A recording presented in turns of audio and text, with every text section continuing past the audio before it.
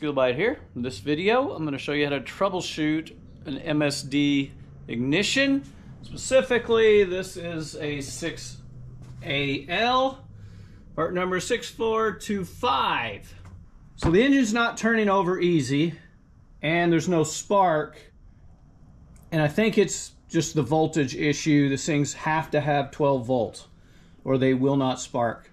But we'll go through the troubleshooting and see what we get. First thing to check, there's a little light there. When you turn the ignition to on, it should flash 5 times. 1, 2, 3, 4, 5, 6.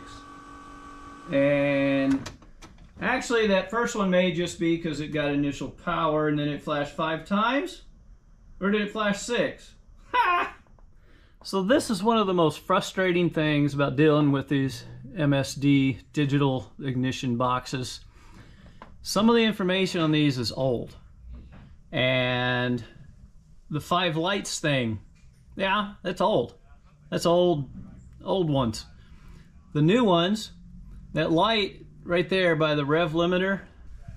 So that light, when you turn it to on, it's telling you basically what the rev limiter is set at. So mine is flashing 6 times because it's set at 6,000 something. I think it's 6,200. But the paper here says when the engine is not running, the LED will be on when the key is in the on position. Well, no, nothing. It's not lit up. So what does that mean? That is one thing that I don't have an answer for. I just don't know.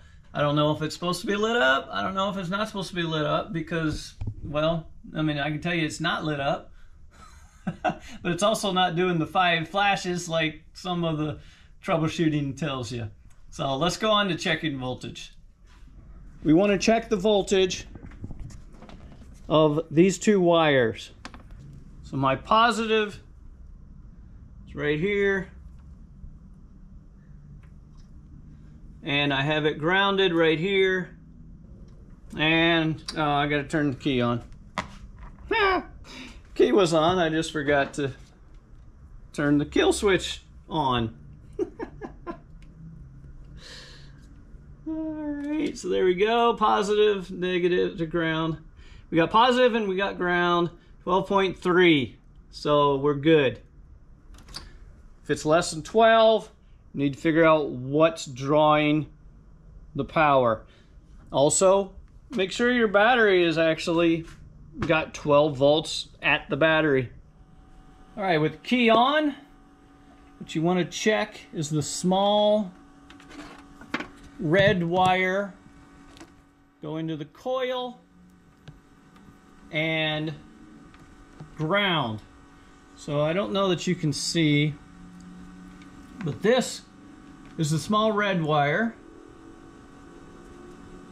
Key is on, and now I'm putting it on ground. 11.36 volts. So I'm losing a volt somewhere, and this will not fire unless you got 12 volts. It will not do it. Well, there you go. No spark because there wasn't getting power. Got to figure out why it's not getting power. If you are getting 12 volts here with the ignition on, go ahead and turn it over and watch. Make sure that it's still 12. If it drops below 12, the MSD is not going to fire. That's the, I hesitate to say weak point of the MSD, but it does require 12 volts. If yours reads like 6 volts, it's probably because the ignition wire is got a resistor. You want to replace that to one that does not. All right, so to test that ground on the firewall, I'm going to use a known good positive. I'm going to go over here. Can you see? Touch it there. 12.32. I actually got as good there, so I know it's not the ground to the firewall. So let's just say that I still had 12 volts and it wasn't starting. So next you want to check these two wires coming from the MSD box. It's an orange and black. And they go to the coil. Those are the only two that go to the coil. I got orange to B plus and the black one to C minus. They are tight, and the ground, as we know, is already good. Okay, so those are there. Next, if you're using the white wire, then follow it, make sure that it is connected. Mine is just taped off because I'm not using it on this HEI. So in my case, I'm using the magnetic pickup, green and purple. Make sure that it's connected through there. And this is magnetic. Keep it away from your wires. This is ugly how I have it routed. However, this being near your plug wires will actually keep them from firing. Ask me how I know. Yeah, that's why it's laying like it is. And inside here, if yours hasn't been working, or if you've had this off, open it up, make sure that these wires are still connected. If you have a regular coil, I've got HEI, so I don't just have easy access. I mean, I could take that out. But anyway, if you've got a regular coil, you can take the white wire here and take your coil wire off, hold it like a 1/2 inch from a ground source, so not your carburetor. So over here maybe, yeah, there's a fuel line. All right, hold it somewhere safe, right? And don't touch it, don't be between it.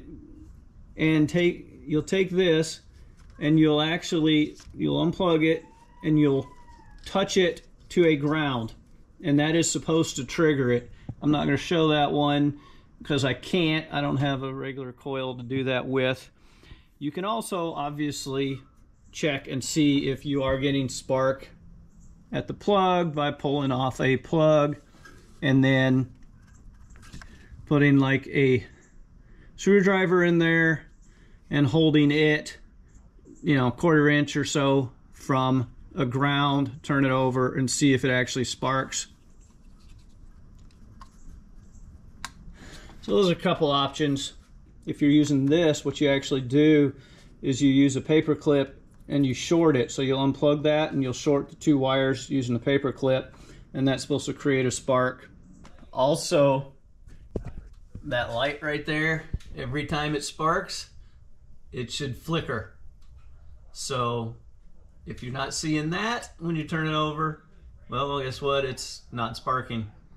All right, well, I hope that was helpful.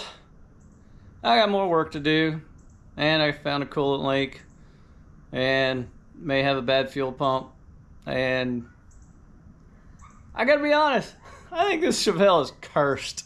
Alright, well, I hope it was helpful. If so, please like, subscribe, comment, and better luck with yours.